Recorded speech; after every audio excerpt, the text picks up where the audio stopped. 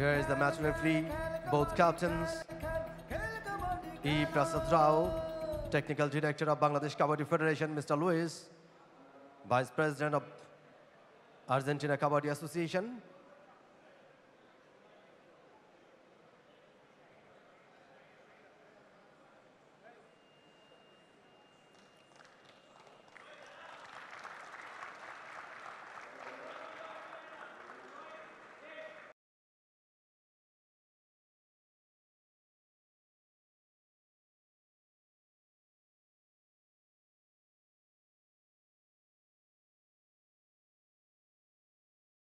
শ্রীলঙ্কা দল টসে জিতে প্রথমে রেড করার সিদ্ধান্ত নিয়েছিল এবং শ্রীলঙ্কা দলের রেডার এই মুহূর্তে লক্ষ্য করছি রোহিল্লা,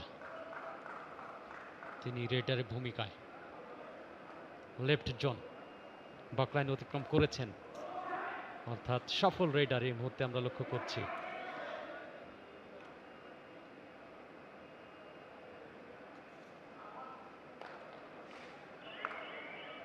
রুহুল্লাহ তিনি ফিরে এসেছেন, কোনো পয়েন্ট অবশ্য অর্জন করতে পারেন না। এবারে থাইল্যান্ড দলের হানা ডান প্রান্ত দিয়ে,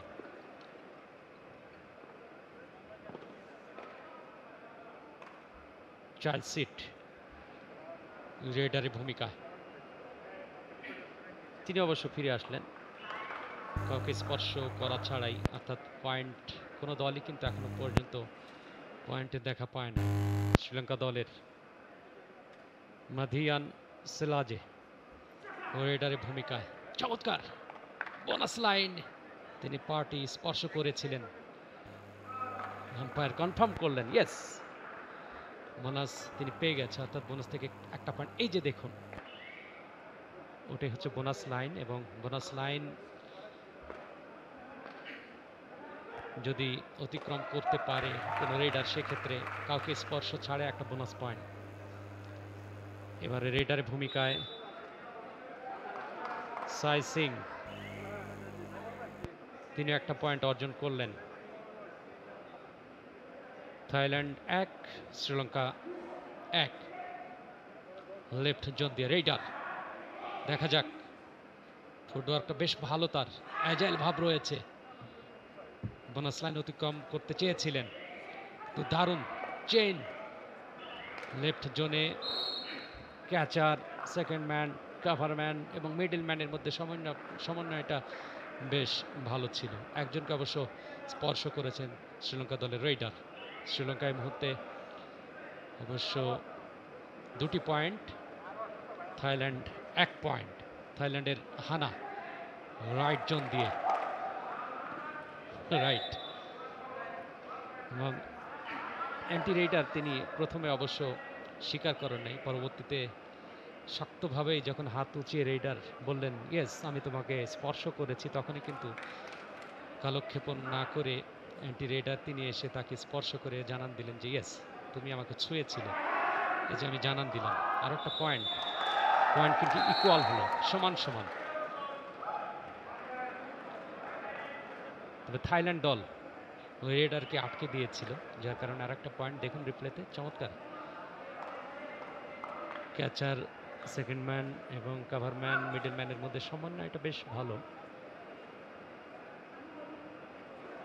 এবারে রেডার ভূমিকা ব্যাক কিক দিয়েছিলেন, চার সিট, থাইল্যান্ড 3 শ্রীলঙ্কা 2।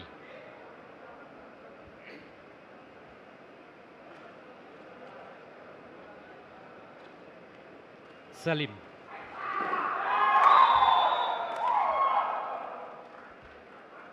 চমৎকার কম্বিনেশন ডিফেন্ডারদের মধ্যে, পুশ করেছিল, পুশ করে লবি লাইনে পৌঁছে গিয়েছিল। আর একটা পয়েন্ট এই মুহূর্তে, তবে ডিফেন্ডার দল অর্থাৎ থাইল্যান্ড দলের একজন খেলোয়াড়, তাকে অবশ্য বাইরে পাঠিয়ে দেওয়া হলো, রেফারি নির্দেশ দিয়েছিলেন। মমিন রোহন, আরও একবার স্বাগত কমেন্ট্রি বক্সে।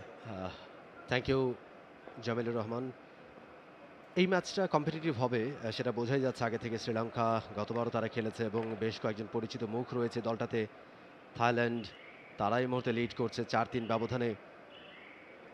ম্যাচটা সহজ হবে না কোনো দলের জন্যই, সেটা কিন্তু পরিষ্কার শুরু থেকেই। আগের ম্যাচটায় একতরফা প্রাধান্য আমরা দেখেছি ইন্দোনেশিয়ার। সেকেন্ড হাফে অবশ্য ভালো খেলেছে মালয়েশিয়া। আই থিঙ্ক যে পরের ম্যাচটায় তাদের কামব্যাক করবার, স্ট্রংলি কামব্যাক করবার একটা সুযোগ রয়েছে, কেননা সেকেন্ড হাফে মালয়েশিয়া কিন্তু চমৎকার পারফর্ম করেছে, যদিও হার এড়াতে পারেনি তারা আগের ম্যাচে। কম বেশি এই আসরে প্রত্যেকটা দলই কিন্তু ভালো শক্তি সঞ্চার করে এসছে খেলবার জন্য। 12টা দল নিয়ে অনুষ্ঠিত হচ্ছে এবারের এই আসর। এবারই সর্বোচ্চ 12টা দল খেলছে। প্রথম আসরে 5টা, দ্বিতীয় আসরে 8টা এবং তৃতীয় আসরে 12টা দল। Bangladesh, England, Thailand, Malaysia, Sri Lanka, Indonesia বলতে বলতে এবং সম্ভবত মিড লাইনটা ক্রস করেছেন। ও না, মিড লাইন ক্রস করতে পারেননি, পুরোপুরি স্পর্শ করে ফেলেছিলেন প্রায়, তবে সেটা ক্রস করে যেতে পারেননি। কিছুটা হতাশ এবং রিভিউ আবেদন করছেন তিনি, এবং সম্ভবত রেফারি সে রিভিউটা গ্রহণ করবেন। ইয়েস, রিভিউ আবেদনটা গ্রহণ করেছেন। থাইল্যান্ডের রেইডা তিনি প্রামোদ সাইসিং ওয়াজ দ্য রেইডা। তিনি রেড করছিলেন, হোল্ড হয়েছে, অ্যাঙ্কেল হোল্ড, দেন থাই হোল্ড, নেক হোল্ড, কিন্তু তিনি যার পরনাই চেষ্টা করছিলেন মিডল্যান্ডটা ক্রস করবার জন্য। মিডল্যান্ড টাচও করেছিলেন, তবে ক্রস করতে পেরেছেন কিনা, যদি এতটুকুও সামান্যতম ক্রস করতে পারেন তাহলেই কিন্তু সেটা সাকসেসফুল রেড হবে, এবং সেটা হয়েছে কিনা এই মুহূর্তে ভিডিও অ্যাসিস্ট্যান্স নেওয়া হয়েছে, দেখা হচ্ছে চেক করে যে তিনি আসলে মিডল্যান্ডটা ক্রস করতে পেরেছেন কিনা। যদি মিডল্যান্ড ক্রস করে থাকেন তাহলে কিন্তু পয়েন্টটা পাবে থাইল্যান্ড, আর যদি ব্যর্থ হন তাহলে একটা পয়েন্ট পেয়ে যাবে শ্রীলঙ্কা। এই মুহূর্তে পেন্ডুলামের কাটার মতো ঝুলছে সিদ্ধান্ত দুদিকেই। ভিডিও আম্পায়ার তিনি বারবার চেক করে দেখছেন, সময় নিচ্ছেন এবং বিভিন্ন অ্যাঙ্গেল থেকে, বেশ কয়েকটা অ্যাঙ্গেল থেকে চেক করে দেখছেন ভিডিও আম্পায়ার। তিনি কিন্তু যে পিসিআর রয়েছেন সে পিসিআরে মনিটরের সামনেই বসে রয়েছেন সার্বক্ষণিক, এবং চেক করে দেখছেন যাতে করে প্রত্যেকটা ম্যাচ ঠিকঠাক মতো অনুষ্ঠিত হয়। সব ধরনের ব্যবস্থা কিন্তু রয়েছে। বাংলাদেশ কাবাডি ফেডারেশন নিরন্তর প্রচেষ্টা চালিয়ে যাচ্ছে তারা, যে কিভাবে এই টুর্নামেন্টটাকে আরও ভালোভাবে উপস্থাপন করা যায়, যাতে করে এই টুর্নামেন্টের কথা ছড়িয়ে পড়ে পুরো বিশ্বে, পুরো কাবাডি বিশ্বে। এবং ডে বাই ডে যেভাবে দলের সংখ্যা বাড়ছে, যেভাবে এই টুর্নামেন্টের চর্চা হচ্ছে, এবং এখন পর্যন্ত আমরা কিন্তু অলরেডি শুনেছি টিমগুলোর কাছ থেকে, এই কাবাডি ফেডারেশনের general secretary mister Habibur Rahman তিনিও কিন্তু বলেছেন যে ওয়ার্ল্ডে এই ধরনের কাবাডি টুর্নামেন্ট, এতগুলো দলকে নিয়ে ইন্টারন্যাশনাল কোনো কাবাডি টুর্নামেন্ট নেই, এত বড় ওয়ার্ল্ড নাম্বার 1 কাবাডি টুর্নামেন্ট যেটা অর্গানাইজ করছে বাংলাদেশ কাবাডি ফেডারেশন। এবং সব দিক থেকে তাদের চেষ্টা রয়েছে যাতে কোনোভাবে এই আয়োজনটা এতটুকুও আড়াল পড়ে না যায়, এতটুকু পিছিয়ে না পড়ে, যাতে করে প্রত্যেকটা টিম দেশে ফিরে গিয়ে বলে যে yes, that's the world number 1 kabaddi tournament.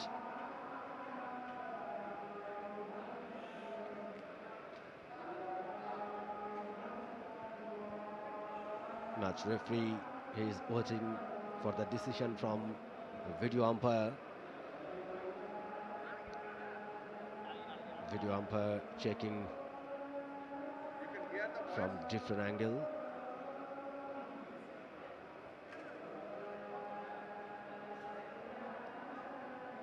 সম্ভবত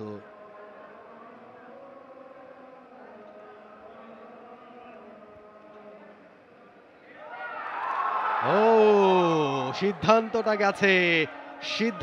গেছে থাইল্যান্ডের পক্ষে। ও my goodness, all out team Sri Lanka. অর্থাৎ সবাই তাকে কিন্তু ধরার চেষ্টা করেছিলেন, সবাই আউট হয়ে গেছেন। সুপার রেড ফর থাইল্যান্ড, এবং 7টা পয়েন্ট পেয়ে গেছে এই রেড থেকে team Thailand. What a raid, what a super raid for the first time in this tournament, for the first time in this season.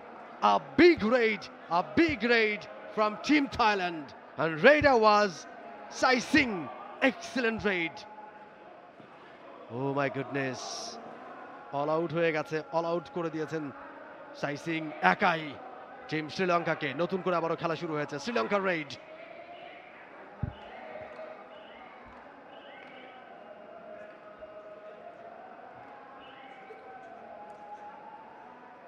সাই সিং আবারও দেখা যাক, আগের রেডটি বিগ রেড ছিল, অসাধারণ।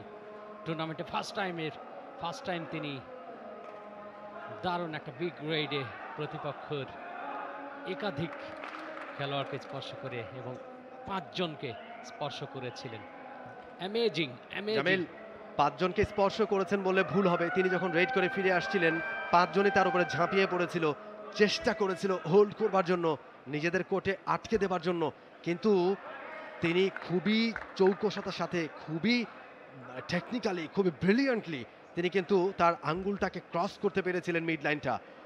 যার পরনায় চেষ্টা করছিলেন তিনি এবং মিড লাইনটা ক্রস করতে পেরেছিলেন শেষ পর্যন্ত। সিদ্ধান্তটা গিয়েছিল প্রথমে তার বিপক্ষে, তাকে আউট করে দেওয়া হয়েছিল, কিন্তু তিনি বুঝেছেন, তিনি জানতেন যে না, আমি মিড লাইনটা ক্রস করেছি। তার আত্মবিশ্বাস ছিল, কনফিডেন্ট ছিল। তিনি রিভিউ নিয়েছিলেন এবং রিভিউ নিয়ে দেখা গেল সেই সিদ্ধান্তে তিনি জয়ী হয়েছেন। অর্থাৎ শ্রীলঙ্কার যে 5 জন প্লেয়ার কোর্টে ছিলেন 5 জনই আউট হয়ে গেছেন। 2টা এক্সট্রা পয়েন্ট পেয়েছে থাইল্যান্ড, 5 আর 2 7 পয়েন্ট পেয়েছে সেই রেড থেকে। ইট আ বিগ রেড। নিঃসন্দেহে শ্রীলঙ্কা দলের রেড দারুণ, একেবারে বোনাস লাইন অতিক্রম করে একটা পয়েন্ট কিন্তু তিনি ছিনিয়ে নিয়েছেন। এর আগের রেডেও কিন্তু একটা বোনাস পয়েন্ট পেয়েছিল শ্রীলঙ্কা। এবং এই মুহূর্তে অবশ্য টাইম আউট মানেই কোচের সঙ্গে সলা পরামর্শ। তবে খেলোয়াড়রা কিন্তু কোর্টের বাইরে যেতে পারবে না টাইম আউটের সময়। কোর্টের ভেতরে থেকেই কোচ, ম্যানেজার তারা কোর্টের বাইরে থেকে তাদের সাথে কথা বলবেন, পানি পান করবেন এবং সলা পরামর্শ। দেখুন এই মুহূর্তে থাইল্যান্ড দলের কোচ তিনি তার শিষ্যদের ফাইনাল পরামর্শটুকু তিনি দিয়ে দিলেন। থাইল্যান্ড এবং শ্রীলঙ্কার মধ্যে বঙ্গবন্ধু কাপ আন্তর্জাতিক কাবাডি টুর্নামেন্ট দ্বিতীয় দিনে আজকে দ্বিতীয় ম্যাচে মুখোমুখি হয়েছে থাইল্যান্ড এবং শ্রীলঙ্কা। থাইল্যান্ড দারুণ খেলছে, ফার্স্ট হাফের খেলা চলছে। থাইল্যান্ডের রেডার এই মুহূর্তে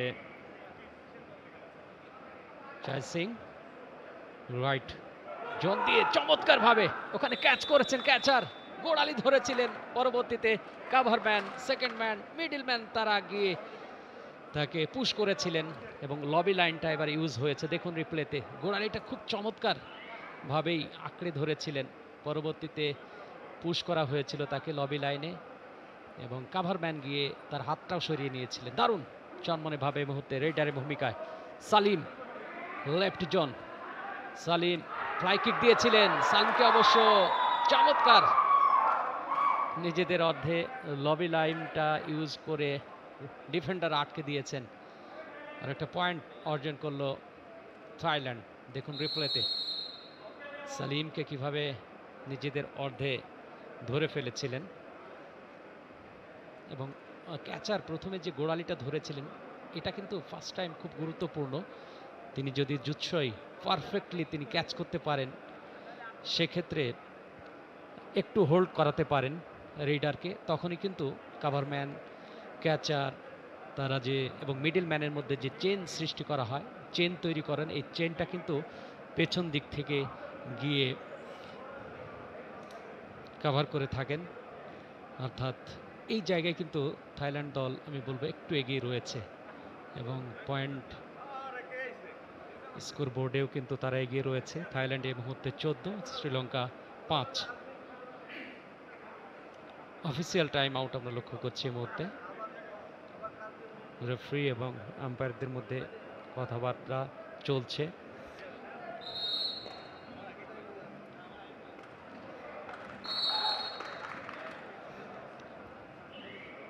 শাইসিট রাইট উইং, সেখান থেকে লেফট জোন, রাইট জোন, পুরো কোর্টটা তিনি কাভার করেছেন, চষে বেড়াচ্ছেন এবং শেষ মুহূর্তে দুজন ডিফেন্ডার কিন্তু তাকে স্পর্শ, ইনফ্যাক্ট একজন ক্যাচ করতে পারেন নাই পুরোপুরি, গোড়ালিটা ভালোভাবে আঁকড়ে ধরতে পারেন নাই।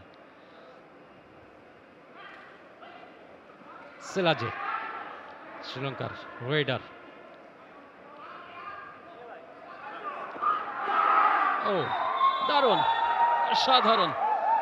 দেখুন ক্যাচার তিনি ফুল লেন্থে ডাইভ দিয়ে দু পা একসঙ্গে একেবারে বুকের সঙ্গে জাপটে ধরেছিলেন, যার কারণে রেডার শক্তিটা সেভাবে খাটাতে পারেন নাই। পরবর্তীতে চেইন তারা কেউ বা মাজা ধরেছিলেন, কোমর ধরেছিলেন এবং কেউ বা হাতটা উঁচিয়ে ধরেছিলেন। সাই সিং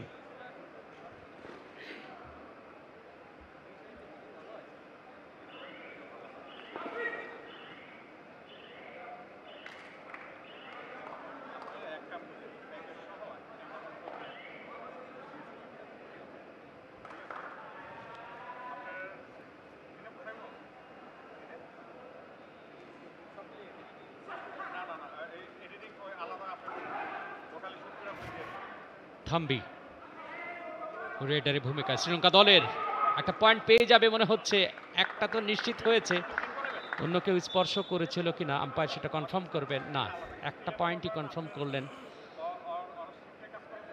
শেষ পর্যন্ত। আরো একটা পয়েন্ট শ্রীলঙ্কা দলের, চাইসিট শ্রীলঙ্কা দলের, ইনফ্যাক্ট থাইল্যান্ড দলের রেডার দারুণ অ্যাজাইল দেখাচ্ছে তাকে, বকলাইন অতিক্রম করেছেন, বোনাস লাইনটা অতিক্রম করতে পারেন না, একটু কালক্ষেপণ, একেবারে সেন্টার লাইন বরাবর এসে ভুলে কখনো বা রক্ষণ ভাগের খেলোয়াড় বা ডিফেন্ডারও কিন্তু চলে আসেন ভারসাম্য হারে, তখন কিন্তু স্পর্শ করে তিনি ফিরে যান, এটার জন্য কিন্তু ওয়েট করেছিলেন। এবারে শ্রীলঙ্কা দলের রেডার লেফট জোন দিয়ে, শ্রীলঙ্কা ভালো টিম, নিঃসন্দেহে ভালো টিম, গতবারও চমৎকার পারফর্ম করেছে তারা এই আসরে, তবে এবারের প্রথম ম্যাচে শুরুর দিকে কিন্তু পিছিয়ে রয়েছে, প্রায় অর্ধেক ব্যবধানে পিছিয়ে শ্রীলঙ্কা। শ্রীলঙ্কার পয়েন্ট 8, থাইল্যান্ডের পয়েন্ট 16। রেইড টিম থাইল্যান্ডের do or die Raid.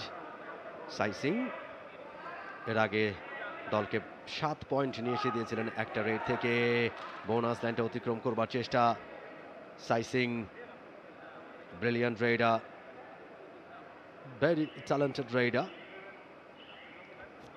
Left corner. Rohan সাইসিং এর যে অ্যাডভান্টেজ সেটি হচ্ছে তার হাইটটা এবং সেই সঙ্গে তার মাসলগুলো কিন্তু বেশ সুন্দর, এবং তিনি যে তাগড়া জোয়ান, অনেক স্ট্রেংথ শক্তি তার শরীরে কিন্তু রয়েছে, সেটা কিন্তু দূর থেকে তার বডি ল্যাঙ্গুয়েজ দেখেও বোঝা যাচ্ছে। অবভিয়াসলি কাবাডিতে যদি আপনার হাইট ভালো থাকে তাহলে কিন্তু অ্যাডভান্টেজ পাওয়া যায়, আপনি যখনই আপনাকে হোল্ড করা হবে বা অপোনেন্ট টিমে ডিফেন্ডাররা যখন ব্লক করবেন, তখন কোনো মতে যদি বডিটাকে আপনি গ্রাউন্ডে ফেলতে পারেন তাহলেই কিন্তু খুব অনায়াসে মিডল্যান্ডটা ক্রস করা যায়, সেটা আমরা দেখেছি আগের ম্যাচগুলোতেও। Team time out for team Sri Lanka.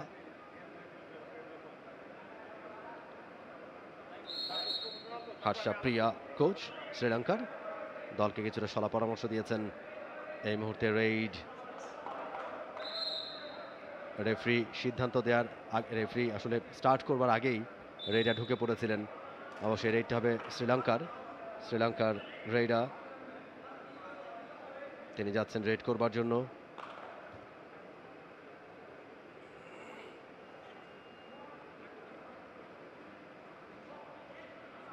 Mohammad Thambi, অবশ্য আসলাম সাজা নামেই তিনি বেশি পরিচিত এই আসরে, গতবারও তিনি খেলেছেন।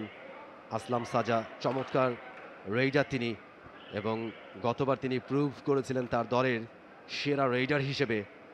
দেখা যাক আজকেও তার দল পিছিয়ে, ভালো কিছু করতে হবে এখান থেকে লিড করতে হলে।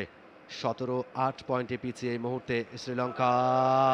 এবারে কিন্তু চমৎকার ডিফেন্স, অ্যাঙ্কেল হোল্ড, থাই হোল্ড, সাইসিং কট হয়ে গেলেন। সাইসিং এবারে আর তিনি মিডল্যান্ডটা ক্রস করতে পারেনি। এর আগে ঠিক এরকমই একটা জায়গা থেকে সে সময় শ্রীলঙ্কার কোর্টে 5 জন ছিলেন ডিফেন্ডার, সেই 5 জনকে ফাঁকি দিয়ে মিডলাইনটা ক্রস করেছিলেন বেশ ভালোভাবেই। এক্ষেত্রে অবশ্য আর পারেননি। আসলাম সাজা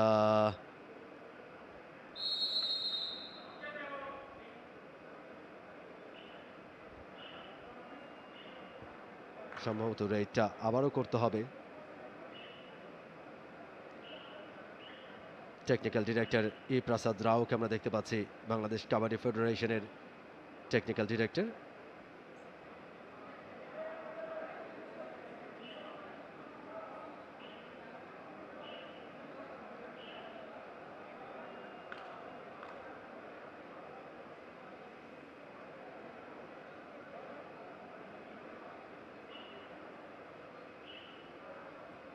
টিম শ্রীলঙ্কাকে আপনারা দেখতে পাচ্ছেন এই মুহূর্তে পূর্ণ শক্তি দল।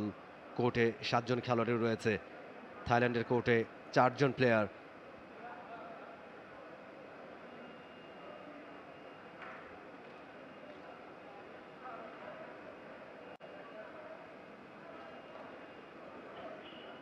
খেলাটাকে থামিয়েছেন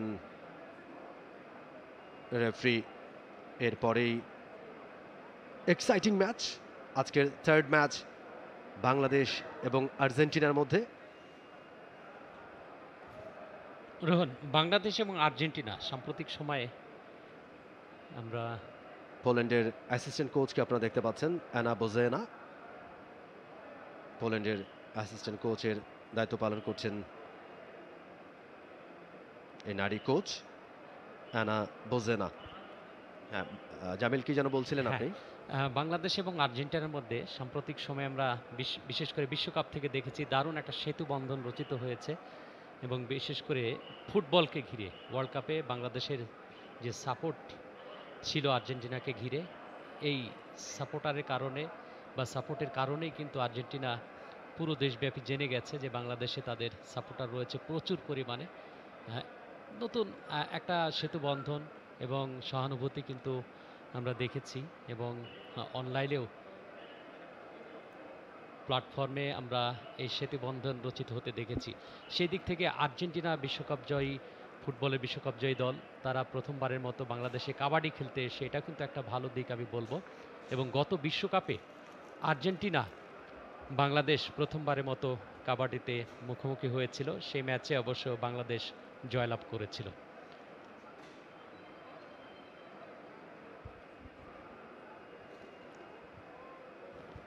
এবং ঠিক এই মুহূর্তে আমরা দেখতে পাচ্ছি কমবক্স, যেখান থেকে আমরা কথা বলছি। আমি মমিন রোহন এবং পাশে বসে আছেন Jamilur Rahman Jamil. Nice shot, definitely. আসলে এই যে কাবাডি, বা শুধু কাবাডি কেন রোহন, একটা বিষয়ে সাম্প্রতিক সময়ে আমরা দেখছি টি স্পোর্টসের যাত্রার পর থেকে, এর আগে দেখেছি ফুটবল ক্রিকেটে সীমাবদ্ধ থাকতো ব্রডকাস্টিং, সেই জায়গা থেকে বেরিয়ে এসে একটা নতুন মাত্রা, নতুন যুগে পা দিয়েছে টি স্পোর্টস। অনেকগুলো event, football, cricket, kabaddi, handball, basketball, সেই সঙ্গে ভলিবল সহ অনেক খেলা কিন্তু সরাসরি সম্প্রচার করে থাকে। এই সুযোগটা কিন্তু আগে দর্শকরা পেত না, যেটা সরাসরি আপনার ড্রয়িং রুম থেকেই বসে আমরা দেখে থাকি বা দেখতে পাচ্ছি। Well said. এবং টি স্পোর্টসের ট্যাগলাইনটাই কিন্তু সব খেলা এখানেই। That means not only in football, not only in cricket, এবং আরও যে ডিসিপ্লিন রয়েছে তার বাইরে। এবং কাবাডি অত্যন্ত জনপ্রিয় একটা ডিসিপ্লিন, আগে গ্রামে গঞ্জে সব জায়গায় দেখা যেত, কিন্তু সেই খেলাটা হয়তো কিছুটা পিছিয়ে পড়েছিল, আবারও আস্তে আস্তে ফ্রন্ট লাইনে আসতে শুরু করেছে। প্রচুর মানুষ, আমরা প্রচুর ফিডব্যাক পাচ্ছি যে টি স্পোর্টসের মাধ্যমে, টি স্পোর্টসের যে ডিজিটাল প্ল্যাটফর্ম রয়েছে ইউটিউব এবং ফেসবুক, তার মাধ্যমে কিন্তু অসংখ্য মানুষ এই খেলাটা উপভোগ করছেন। একেবারে প্রত্যন্ত অঞ্চলে মফস্বলের মানুষও কিন্তু অনেকেই আমাদেরকে ফিডব্যাক জানাচ্ছেন যে এই খেলা তারা দেখতে পাচ্ছেন এবং উপভোগ করছেন। নিঃসন্দেহে বাংলাদেশ কাবাডি ফেডারেশন, এবং বলতে বলতে খেলা কিন্তু আবার শুরু হয়েছে। কিছুটা ডিসিশন বা কোথাও একটা টাইমের হেরফের ছিল, সেটাকে ঠিক করে নিয়েছেন ম্যাচ অফিসিয়ালসরা, এবং এরপরে আবারও খেলা শুরু হয়েছে। আসলাম সাজা তিনি রেড করছেন শ্রীলঙ্কার পক্ষে। আসলাম সাজা স্ট্রাগল করছেন কিনা, লবিতে চলে গেছে। ইয়াস, একজনকে স্পর্শ করেছেন তিনি, এবং একজনকে আউট করে দিয়ে একটা পয়েন্ট অর্জন করেছেন আসলাম সাজা। শ্রীলঙ্কার পয়েন্ট বাড়লো, শ্রীলঙ্কার ডাবল ফিগারে পৌঁছে গেল। শ্রীলঙ্কা 10, থাইল্যান্ড 17।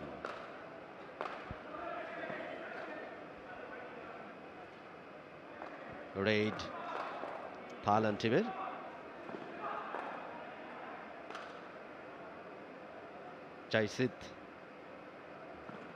চাইসিত ফিরে গেছেন এমটি রেডে, অর্থাৎ কোনো পয়েন্ট অর্জন করতে পারেনি রেড থেকে।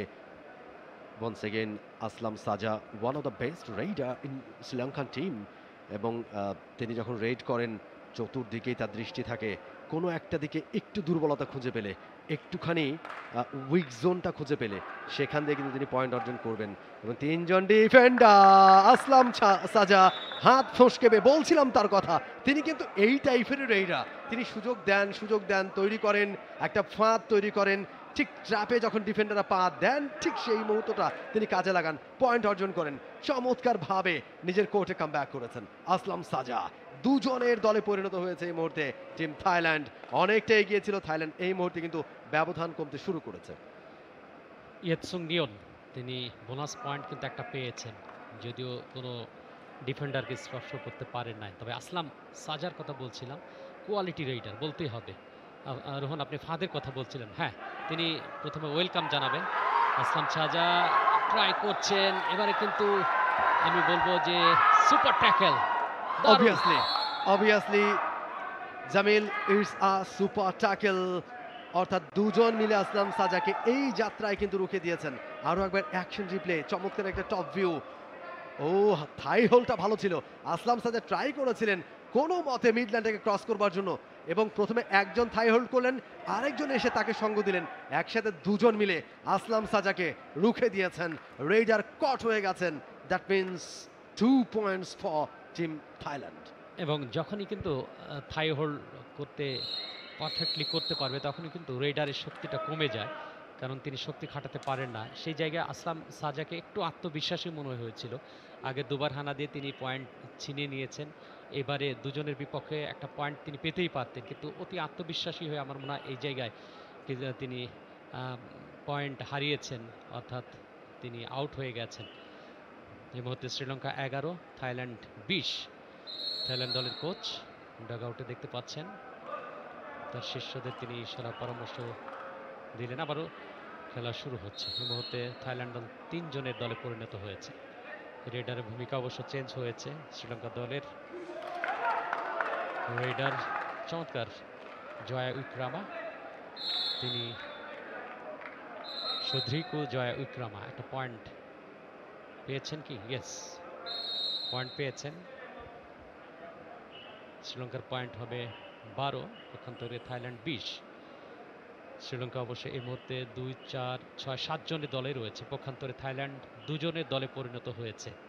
তবে 2 জনের দল হলে হবে কি, চাইসিট যিনি সেকেন্ড রেডার দলের অন্যতম, তিনি এই মুহূর্তে অবশ্য সজীব রয়েছেন, অর্থাৎ কোর্টে রয়েছেন, তিনি হানা দেবেন। রেফারির এবং আম্পায়ারদের মধ্যে কিছুটা সমন্বয়, যার কারণেই অফিসিয়াল টাইম আউট এই মুহূর্তে আমরা লক্ষ্য করছি। শ্রীলঙ্কা 12, থাইল্যান্ড 20। দর্শক, আপনারা উপভোগ করছেন টি স্পোর্টসের পর্দায় বঙ্গবন্ধু কাপ আন্তর্জাতিক কাবাডি টুর্নামেন্ট 2023 থার্ড এডিশন। তৃতীয়বারের মতো এই আসর বসেছে ঢাকাতে 12টি দল নিয়ে। প্রথম আসরে 5টি, দ্বিতীয় আসরে 8টি এবং তৃতীয় আসরে 12টি দল অংশগ্রহণ করছে। চাইসিট রেডারের ভূমিকায়, দেখা যাক 7 জন রয়েছে। বোনাস পয়েন্টটা যদি পেতে পারেন, কাউকে স্পর্শ না করে, তাহলে কিন্তু একজন খেলোয়াড়কে সজীব করতে পারবেন। শেষ মুহূর্তে অবশ্য ক্যাচার তিনি ছুটে গিয়েছিলেন, তবে পয়েন্ট কিন্তু একটা পেয়ে গেছে এই মুহূর্তে। না, রেডার আউট। ইনফ্যাক্ট দেখুন রিপ্লেতে, রেডার অবশ্য সেন্টার লাইনে হাত রাখতে পারেন নাই, স্পর্শ করতে পারেন নাই, একেবারে কাছাকাছি জায়গায় ছিলেন। সেটি রিপ্লেতে আবার আমরা পরিষ্কার দেখতে পেলাম। 1:1 আসলাম সাজা, দেখা যাক, স্পর্শ করেছেন কিন্তু পা খুঁজে পেলেন না। আসলাম সাজা পাটাকে পেছনে সরিয়ে নিয়ে হাত দিয়ে স্পর্শ করলেন মাথা, এবং সেই সঙ্গে অল আউট। লোনা পয়েন্ট পেল এবং সেই সঙ্গে 3টা পয়েন্ট যোগ হবে শ্রীলঙ্কার স্কোর বোর্ডে। অল আউট করার জন্য 2 পয়েন্ট লোনা এবং যেহেতু একজনকে স্পর্শ করেছেন, একজন প্লেয়ারই ছিলেন, খেলোয়াড় ছিলেন, যার কারণে আরেকটি পয়েন্ট। সর্বসাকুল্যে 3টি পয়েন্ট শেষ রাইড থেকে আসলাম সাজা সংগ্রহ করেছেন। এবারে রেডারের ভূমিকায় সাই সিং, নাম্বার 1 রাইডার থাইল্যান্ড দলের, ব্যাক কিক দিয়েছিলেন ওখানে ক্যাচারকে, তবে স্পর্শ করতে পারেন। তিনি অবশ্য আবেদন করেছিলেন আম্পায়ারের কাছে যে আমি স্পর্শ করেছি। মাধিয়ান সেলাজে শ্রীলঙ্কা দলের রাইডারের ভূমিকায়, হাইট কম থাকলেও বেশ চনমনে ভাব রয়েছে তার মধ্যে, বেশ agile. Right zone, mid zone, left zone, তবে বেশিক্ষণ থাকতে পারলেন না, তিনি ফিরে গেলেন শূন্য হাতে কোনো পয়েন্ট না নিয়ে। সাই সিং রাইডারের ভূমিকায়, রাইড দিয়েছেন সাই সিং থাইল্যান্ড দলের। থাইল্যান্ড 20, শ্রীলঙ্কা দল 9 পয়েন্ট পেয়ে একটু এগিয়ে গেছে, 16 পয়েন্টে পৌঁছে গেছে। রাইট জোন দিয়ে বোনাস পয়েন্ট অর্জন করতে চাইছেন সাই সিং। এই মুহূর্তে লেফট জোন, প্রান্ত পরিবর্তন করে পার্চু করতে চেয়েছিলেন শ্রীলঙ্কা দলের রেডার, কিন্তু শেষ পর্যন্ত অবশ্য সেন্টার লাইন তিনি অতিক্রম করেন না।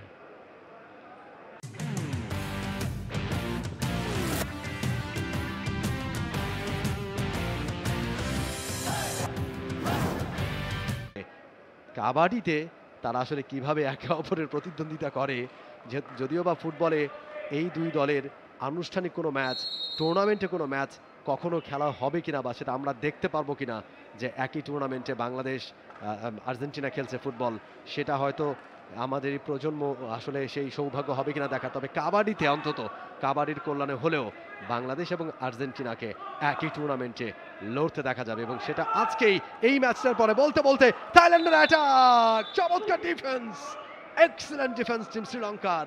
কামব্যাক করছে তারা, আস্তে আস্তে ফাইট ব্যাক করছে তারা। সেকেন্ড হাফে পয়েন্ট তুলে নিল, একটা পয়েন্ট টিম শ্রীলঙ্কার। নুচাইকিও রেডারের ভূমিকা ছিলেন, বেশ চনমনে ছিলেন, কিন্তু ক্যাচটা বেশ ভালো করেছিলেন, থাই হোল্ড করেছিল, যার কারণে এই শক্তিটা কমে গিয়েছিল। পরবর্তীতে কাভারম্যান এবং সেকেন্ড ম্যান পেছন দিক থেকে গিয়ে তাকে উঁচিয়ে ধরেছিল। এবারে চমৎকার আসলাম সাজা, তিনি হানা দিয়েছিলেন প্রতিপক্ষের দুর্গে, এবং সেখান থেকে একটা পয়েন্ট কিন্তু ছিনিয়ে এনেছেন ওখানে আসলাম সাজা। পয়েন্ট সংখ্যা বাড়লো, শ্রীলঙ্কা এই মুহূর্তে 17 থেকে 18, পক্ষান্তরে থাইল্যান্ড 20, মাত্র 2 পয়েন্টের ব্যবধান। দেখা যাক, বাউন্স ব্যাক করতে চাইছে শ্রীলঙ্কা দল। ফার্স্ট হাফে পিছিয়ে ছিল, সেকেন্ড হাফে এসে 2টি পয়েন্ট ইতিমধ্যেই পেয়ে গেছে বোনাস পয়েন্ট সহ। তবে থাইল্যান্ড দল তারা এই মুহূর্তে একটা বোনাস পয়েন্ট পেয়েছে, 21 মুহূর্তে থাইল্যান্ড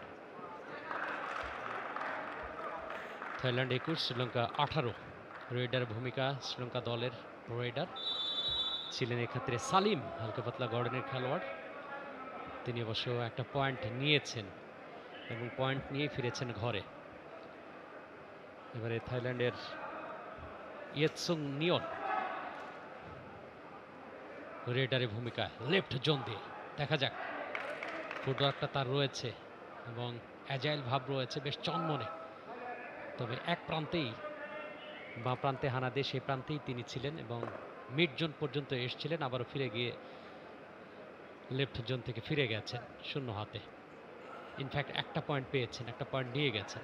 আসলাম সাজা শ্রীলঙ্কা দলের কোয়ালিটি রাইডার, এবং ডিফেন্ডারদেরকে তিনি প্রথমে ইনভাইট করেন ক্যাচ করার জন্য, ধরার জন্য, তারপরে তাকে ফাঁকি দিয়ে তিনি স্পর্শ করে চলে আসেন। এই গুণটা তার মধ্যে রয়েছে এবং একাধিক বোনাস পয়েন্টও তাকে আমরা আজকে পেতে দেখেছি।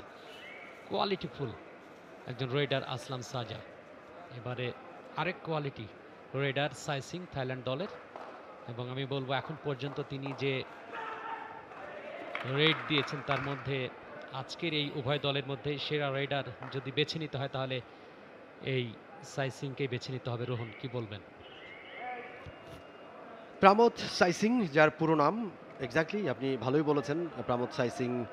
এবং ফার্স্ট হাফে আমরা দেখেছি একটা রেড থেকে 7টা পয়েন্ট নেওয়া, যেটা মোটেও সহজ কাজ নয়, সেটা তিনি করে দেখিয়েছেন। অল আউট করে দিয়েছিলেন টিম শ্রীলঙ্কাকে, সেখানেই মূলত শ্রীলঙ্কা অনেকটা পিছিয়ে পড়ে এবং সেখান থেকে আবারও সেকেন্ড হাফে আমরা দেখতে পাচ্ছি ব্যবধান অনেকটাই কমিয়ে নিয়ে এসছে শ্রীলঙ্কা। এই মুহূর্তে শ্রীলঙ্কার রেড, সেলিম তিনি রেড করছিলেন, ফিরে গেছেন এমটি রেডে। সালিম ছিলেন, তিনি সাইড কিকে ক্যাচারকে স্পর্শ করতে চেয়েছিলেন। এবারে রেডারের ভূমিকায় সাইসিং, দেখা যাক। 7 জন কিন্তু রয়েছে, বোনাস লাইন অতিক্রম করতে চাচ্ছেন, কিন্তু ক্যাচাররা সেই ধরনের স্পেস কিন্তু এখনো পর্যন্ত দেননি। দারুণ সাইসিং ফিরে আসেন। এবারে 8 নম্বর জার্সি পরিহিত খেলোয়াড় শ্রীলঙ্কা দলের আমির থালিঙ্গাম, তিনি পার্চু করতে চেয়েছিলেন, কিন্তু ওরকম ভাগের অর্থাৎ ডিফেন্ডাররা কিন্তু সেই সুযোগটা দেন নাই। পরবর্তীতে আবারও স্লো গতিটা কমিয়ে দিয়ে তিনি চেষ্টা করছেন স্পর্শ করার, বোনাস লাইন অতিক্রম করতে চাচ্ছেন। 2, 4, 5 জন রয়েছে, দেখা যাক। এই মুহূর্তে লেফট জন, কিন্তু ক্যাচার গোড়ালি ধরে প্রথমেই আটকে দিয়েছিলেন। পরবর্তীতে সেকেন্ড ম্যান, কাভারম্যান, তারা কিন্তু দারুণ সাড়া দিয়েছে। আমির থালিঙ্গাম ওয়াজ দ্য রেইডার এবং এটা তার জন্য ছিল ডু অর ডাই রেইড, অর্থাৎ হয় পয়েন্ট অর্জন করতে হবে অথবা তাকে ধরা দিতে হবে, এবং তিনি শেষ পর্যন্ত কট হয়ে গেলেন। Do or die Raid team থাইল্যান্ডের জন্য। দুজনকে নির্দেশ করছেন আম্পায়ার। ইয়েস, 2টা পয়েন্ট টিম থাইল্যান্ডের জন্য। 2 জন আউট হয়ে গেলেন শ্রীলঙ্কা টিমের। আটকাতে পারেনি রেইডারকে, মিড লাইনটা ক্রস করে গেছেন বেশ ভালোভাবেই।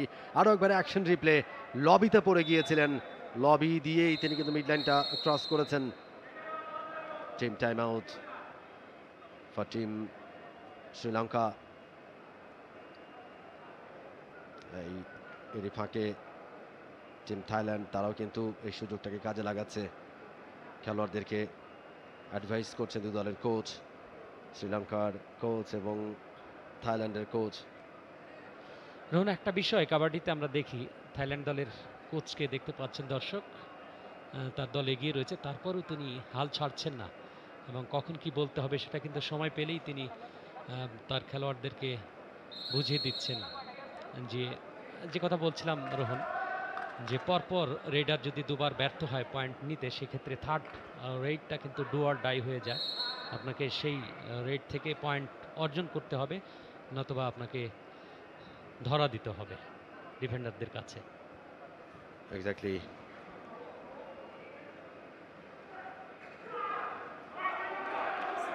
আসলাম সাজা ওয়ান্স এগেইন। আসলাম সাজা, চিতার গতি তার মধ্যে, এবং 2 জনকে আউট করে দিয়ে দারুণভাবে নিজের কোর্টে কামব্যাক করেছেন, মিডল্যান্ডটা ক্রস করেছেন চমৎকার বুদ্ধিমত্তার সাথে। 2টা পয়েন্ট পেয়ে গেছে শ্রীলঙ্কা। 21, থাইল্যান্ড 25।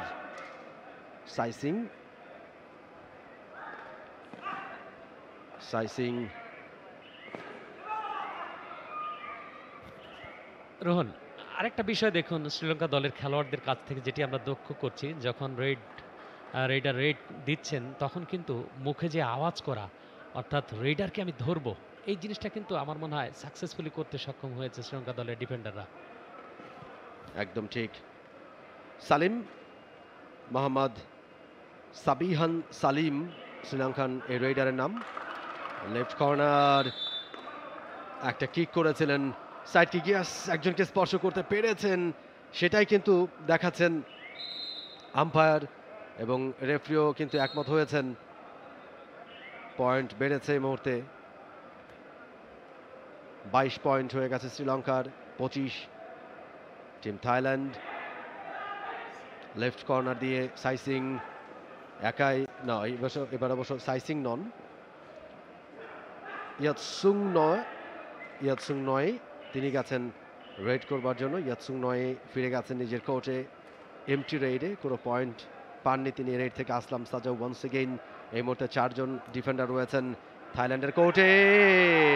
এবারে কিন্তু থাই হোলটা চমৎকার হয়েছে, একেবারে গ্রিপটা বেশ ভালোভাবে হয়েছে, এক চুলো নড়তে দেননি আসলাম সাজাকে।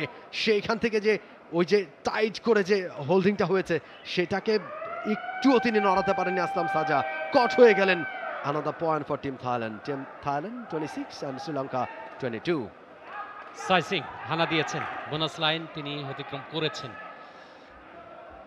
প্রথম প্রচেষ্টায়, এবং রাইট জোন দিয়ে হানা দিয়েছিলেন, বোনাস লাইন অতিক্রম করেছেন, তবে কাউকে স্পর্শ করতে এখনো পারেননি। দুজন, চারজন, ছজন রয়েছে। বোনাস পয়েন্টটা তিনি পাবেন। সাইসিং ডান প্রান্ত, বাম প্রান্ত, মিড জোন, কিন্তু বোনাস পয়েন্ট না। সাইসিং তিনি চলে যাচ্ছেন, অর্থাৎ এই মুহূর্তে সাইসিং অবশ্য ব্যর্থ হয়েছেন। একটা পয়েন্ট শ্রীলঙ্কা দল পেয়ে গেছে। শ্রীলঙ্কা 23, থাইল্যান্ড এই মুহূর্তে 26। শ্রীলঙ্কা দলের সালিম রেডারের ভূমিকায় 3 পয়েন্টের ব্যবধান, পিছিয়ে রয়েছে শ্রীলঙ্কা 3 পয়েন্ট। সালিম দেখা যাক, 1:4 সাইড কিক।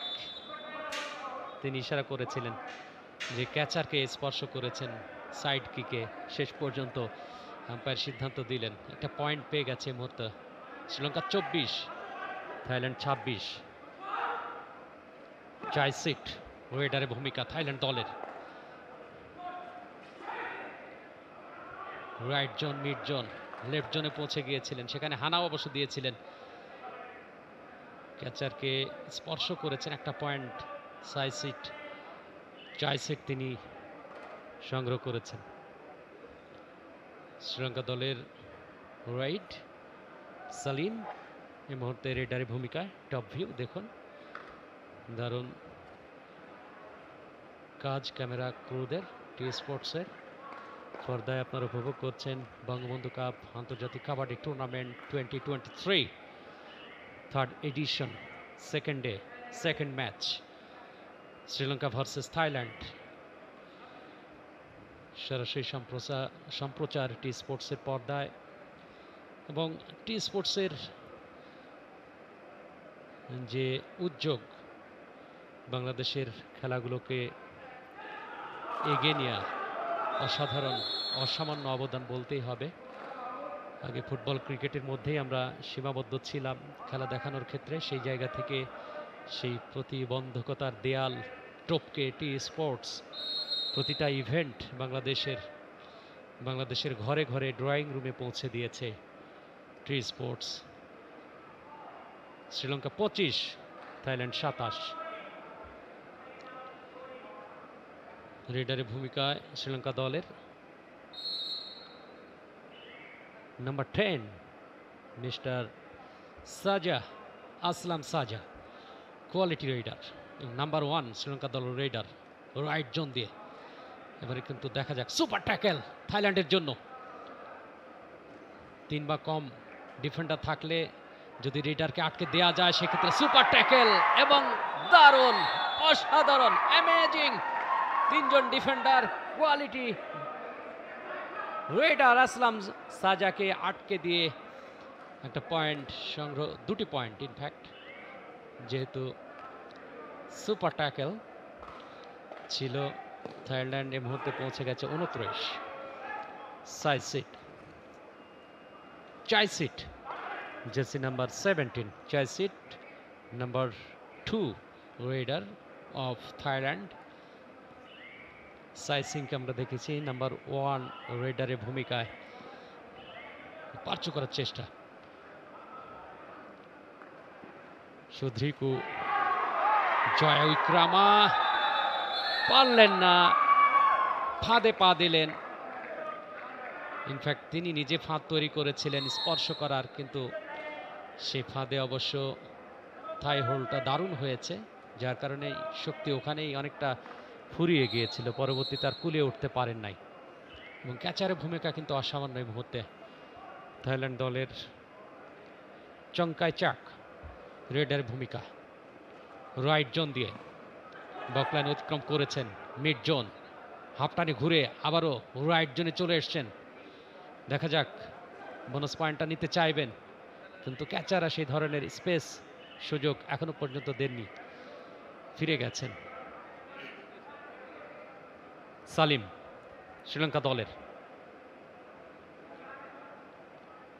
সালিম দীর্ঘদেহী, হালকা পাতলা গড়ন, জন্মনে ভাবটা একটু কম, তবে মিড জোনটাকে তিনি প্রাধান্য দিয়ে থাকেন। মিড জোন থেকে তিনি রাইট জোনে হানা দেওয়ার চেষ্টা করে থাকেন।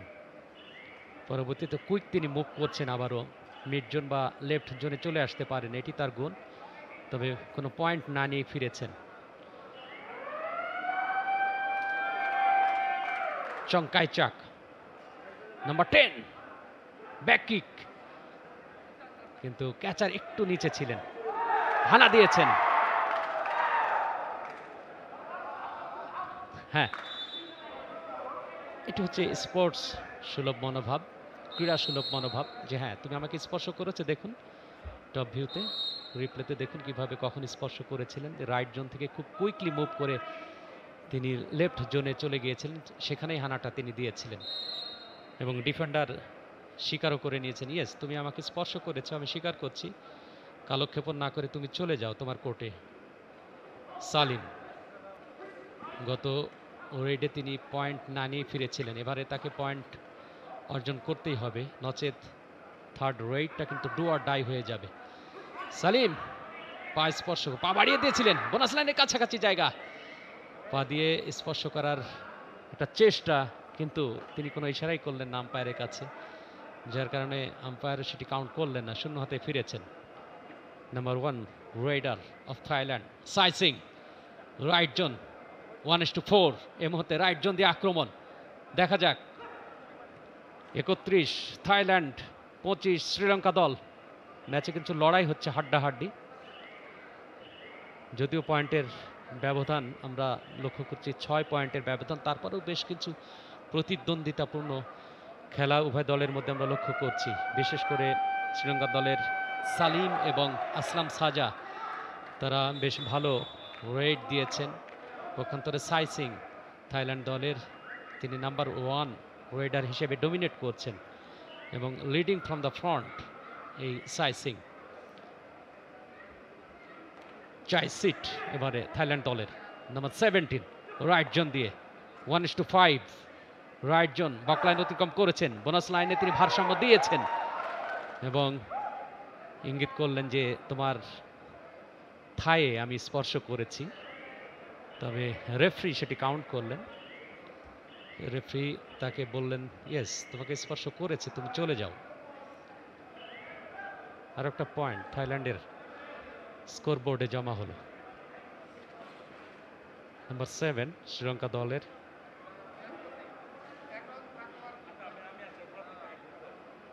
জয়া সিংহে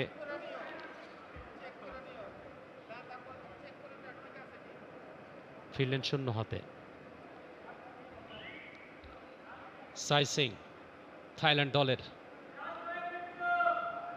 একটু স্লো মোশনে এবার, যেহেতু আগের রেডগুলো খুব কুইকলি তিনি করেছিলেন, মুভ করতে পারেন কুইকলি, এবং right zone, left zone, mid zone, কখনো কখনো আমরা মিড জোনেও তার যে লক্ষ্য বা হানা দিতে দেখেছি, সেই তুলনায় এবার একটু স্লো হয়ে গিয়েছিলেন। শুরু থেকে আমরা লক্ষ্য করেছি, যেহেতু খেলা শেষের দিকে আমরা এসে পড়েছি, সেকেন্ড হাফের খেলা।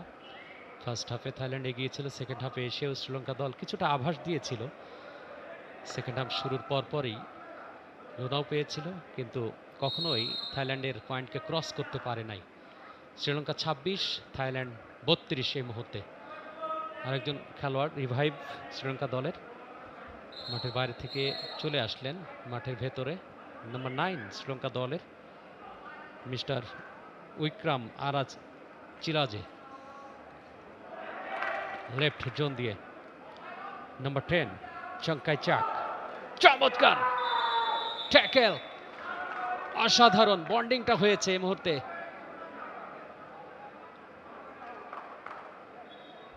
দেখুন রিপ্লেতে আরো একবার দেখুন, প্রথমেই কিন্তু একেবারে কোমর বরাবর এবং সেই সঙ্গে থাই হোল্ড, অসাধারণ হয়েছে। অট আ কম্বিনেশন। রেডার কট হয়েছেন জয়া সিংহে। শ্রীলঙ্কা দলের একটা পয়েন্ট পেয়ে গেছেন, থুং ক্রুয়েকে স্পর্শ করেছেন। জয় সিট, ব্যাক কিক, জয় সিট রাইট জোন দিয়ে বক লাইনের ভেতরে বোনাস লাইন অতিক্রমের চেষ্টা করেছিলেন, আম্পায়ার দিকে তাকিয়েছিলেন যে স্পর্শ করেছে, অতিক্রম করেছে, আম্পায়ার বললেন নো, কোনো ইশারা ইঙ্গিত অবশ্য করেন নাই।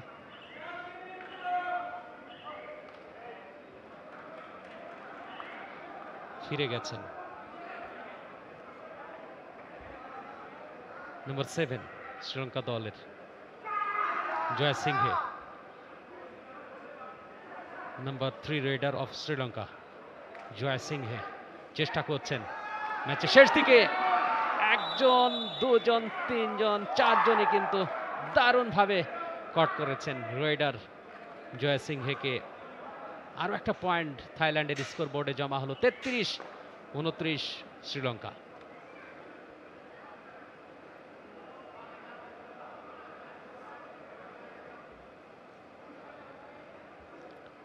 সাই সিং,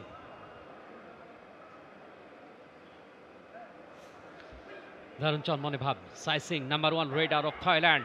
দেখা যাক শেষের দিকে এসে কালক্ষেপণ না করে পয়েন্ট নেওয়ার চেষ্টা। 33 থাইল্যান্ড, 29 শ্রীলঙ্কা।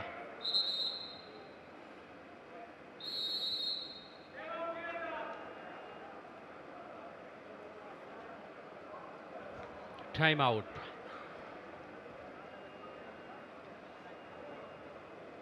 থাইল্যান্ড দলের কোচ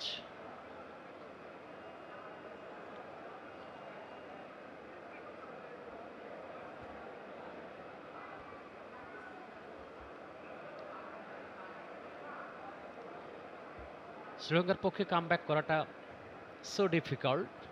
এই কারণেই বলছি, কারণ ফার্স্ট হাফ শেষে যখন শ্রীলঙ্কা দল সেকেন্ড হাফ শুরু করলো তখনই একটা লোনা পেয়েছিল এবং পয়েন্টের ব্যবধানটা কমিয়ে এসেছিল, কিন্তু কখনোই থাইল্যান্ডের পয়েন্টকে ক্রস করতে পারে নাই। ব্যবধান কিন্তু থেকেই গেছে, 4 পয়েন্টের ব্যবধান এই মুহূর্তে। খেলায় কিন্তু অন্তিম মুহূর্তে আমরা এসে পড়ছি। আসলাম শাহজা তিনি চমৎকার কুইকলি একটা পয়েন্ট সংগ্রহ করলেন। আর একজন খেলোয়াড় রিভাইভ হবে এই মুহূর্তে শ্রীলঙ্কা দলের। শ্রীলঙ্কা দল এই মুহূর্তে 6 জনের দলে পরিণত হয়েছে, পক্ষান্তরে 4 জনের দলে পরিণত হয়েছে থাইল্যান্ড। সাই সিং,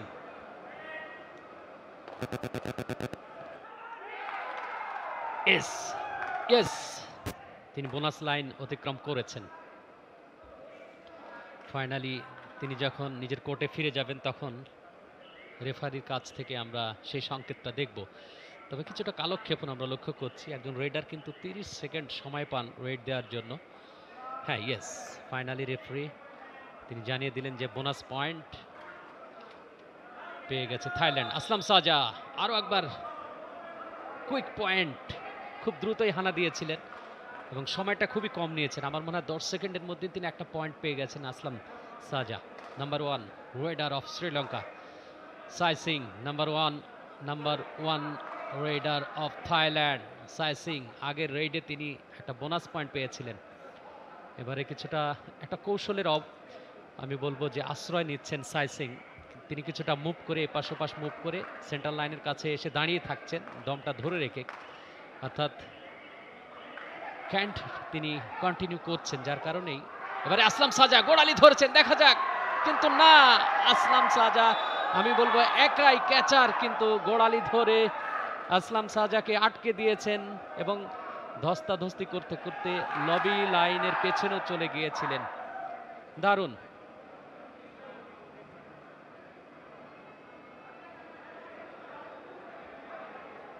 একত্রিশ 34, থাইল্যান্ড 34, শ্রীলঙ্কা 31। দারুণ প্রতিদ্বন্দ্বিতাপূর্ণ একটা ম্যাচ।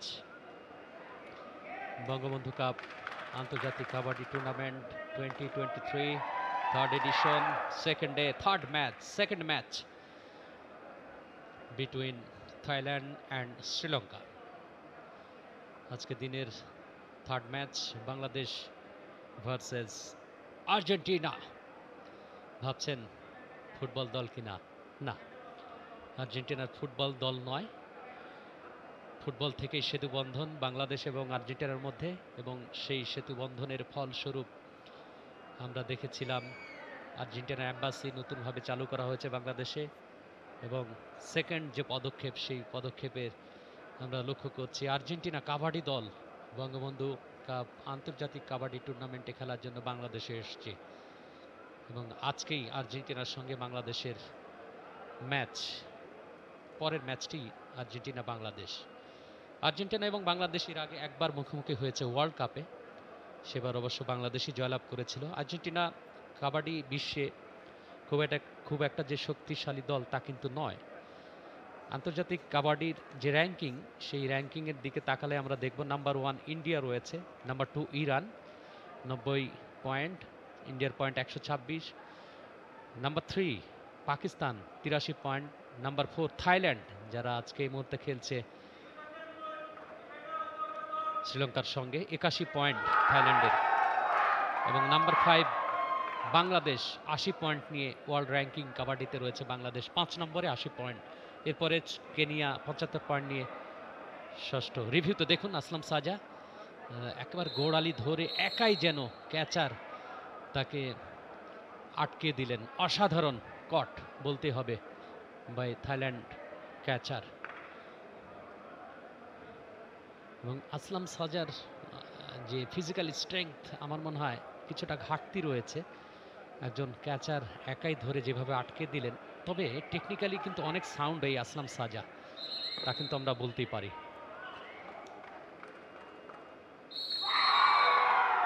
এবং ফাইনালি খেলা শেষ, ফুল টাইম